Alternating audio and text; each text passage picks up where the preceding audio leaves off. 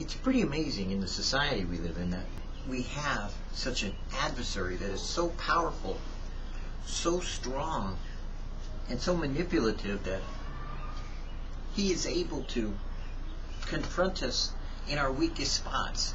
He's able to nail us right where it hurts the most. He's able to kind of put a chink in the armor, a little crack in the wall, and kind of force some pressure on that point, and make it even bigger than what it is. And that enemy really is pretty conniving and pretty sneaky, pretty dangerous unless you deal with it. And you know who that enemy is, don't you? You are. You're your own worst enemy. You really are. I know I am my own worst enemy. Hey, what can I say? I know my faults. I know my weaknesses. I know my sins. I know where I am and when I am in righteousness and out of righteousness. And sometimes that knowledge can bring you to a place of improper relationship as opposed to a proper understanding of grace and mercy. Because one of the things that God wants us to do is that the greater we grow and the older we become in the Lord, whether we be in knowledge, greatness, or in just affluence of the things that God has blessed us with, or influenced by where of many people listen to what we have to say, we still have those issues that we wrestle with ourselves, our own conscience being our guide, that sometimes our conscience condemns us. And even though the Bible says that if our heart condemns us, greater is He than our heart, and that He is able to comfort us and to console us and to encourage us and to strengthen us, like I said, your own enemy is, your own enemy is your worst best friend, yourself. Sometimes, that bad mamma jamma is you. I mean, whoa, he's a bad mamma jamma. Look at the things that he will do, and that's you. Yeah, you're a bad mamma jamma. That's right. That's a fact check. But the point is, you, lots of times, beat yourself up needlessly. Sometimes, you might get a little benefit out of it, but really, at some point in time, you got to forgive yourself. You got to move on with what God has said about you as opposed to what you say about you. Oh, sure, you know the truth. Jacob himself, very well aware of the things and the ways that he did things, and the stunts he pulled, as well as the blessings that came his way, irregardless of the things that he had done. And that's what God will do to you. You see, God doesn't stop loving you because you do something stupid. As a matter of fact, one of the worst things that can happen to you in your life, as far as the way you'll feel about it, is that in the middle of your sin, God will bless you. And you'll go, that's God, not now. Not now. Beat me up, yes. Punish me, yes. Cause the consequences of my sin to come upon me, yes. But bless me? I don't think so. What can I say? A loving father doesn't choose to pick on you, chastise you, beat you up for who you are, or stomp on you because you made a mistake. As a matter of fact, if God chooses to educate you, He uses His own timing and His own way to teach you the way that you should go. But when He decides to bless you, He just does it, period. His timing makes no sense at all. He can just bless you because He chooses to. And that's one of the things you learn about knowing God as your Father, as opposed to just learning about Jesus as your Savior. Jesus is Lord of all. He is King of kings, and He's Lord of lords. When you want to see the Father, you can look to Jesus, and you've seen the Father if you've seen Jesus. But there is a difference, and there is a perspective of getting to know the Father, as Jesus said we should get to know Him.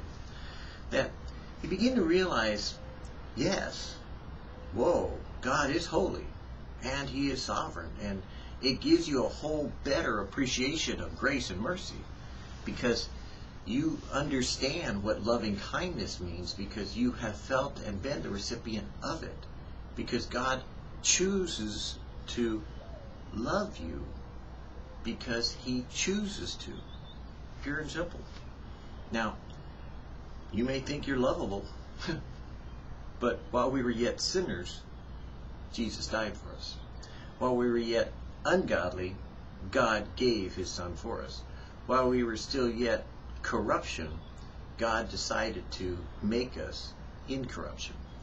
And that kind of determination by God should cause in us a realization of just how little we know about God's love and how much we don't really appreciate how much God loves us. So much so that perhaps we don't need to beat ourselves up so hard and so much by our own conscience condemning us or our own mindset framing us into a certain pattern that we think we are. But rather, we begin to step out of ourselves and look at ourselves as God sees us, as God appreciates us, and as God loves us.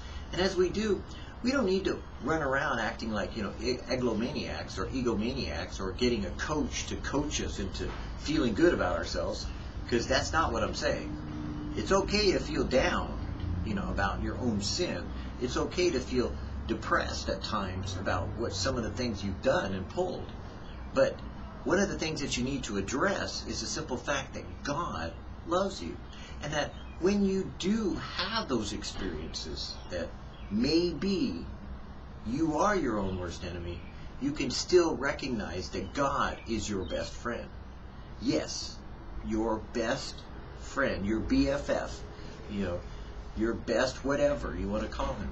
Because he's not just the best, he's the only one that has stopped working and put to rest all the accusations that come against you for the rest of your life, no matter who says them.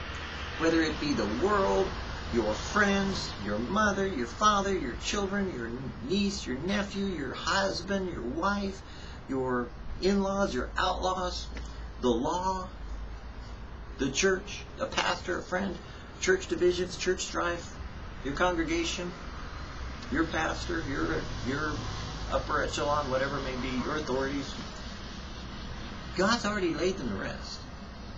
What you're going through is just an experience of being taught to trust in him. What he laid to rest, you can put to trust.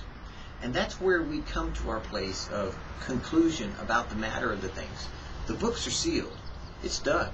As far as God's concerned, it's over with. We're just going through the motions. It's just a day-to-day being a good mamma jamma as opposed to a bad mamma jamma. That's the way it works. It's the Spirit of God that's working to complete the work that has already been done for us and being done to us as he works in us. Their Redeemer is strong. Ooh, yeah, man, that's mine. My Redeemer is strong. I know your manifold transgressions and your mighty sins. I have laid help upon one that is mighty, the Lord. Thy Savior and thy Redeemer, the mighty one of Jacob, mighty to save, able to keep you from falling. Where sin abounded, grace did much more abound. He that believeth on him is not condemned, but he that believeth not is condemned already, because he has not believed in the name of the only begotten Son of God. He is able to save them to the uttermost that come unto God by him. Is my hand shortened at all, that I cannot redeem? Who shall separate us from the love of Jesus? I am persuaded that neither death, nor life, nor angels, nor principalities, nor powers, nor things present, nor things to come, nor height, nor depth, nor any other creature, even yourself, shall be able to separate us from the love of God which is in Christ Jesus our Lord. And so, though you may be your own worst enemy at times, really you can't win. You're going to lose because God has already won. And He's done it in His Son. So the fact that you are saved means you will be saved and that you will be redeemed because you've been purchased. Once you've been purchased, I'm sorry, the price has been paid. You're done. As far as God's concerned, you're sitting in the checkout line just waiting for God to check. I'm trying to think how the checkout line works. It's like, how's the checkout line work? As far as God is concerned, the order's been placed. It's been fulfilled. God is making the delivery, and you're just waiting to go home to find that, guess what? There's someone waiting for you as a package that's being sent by God direct. And the Father Himself is sending you home to be with Him. Though your journey may be long and you may be going by UPS, the ultimate postal service, God is bringing you home to Jesus. You are going to find yourself in a place that you were meant to be all along, and that God finally will bring you to a place of peace and of rest and of comfort. That you will not condemn yourself, contend with yourself, beat yourself up, or beat yourself down. Rather, you'll find yourself found in the grace of God that He has given to you because of what His Son has done just for you.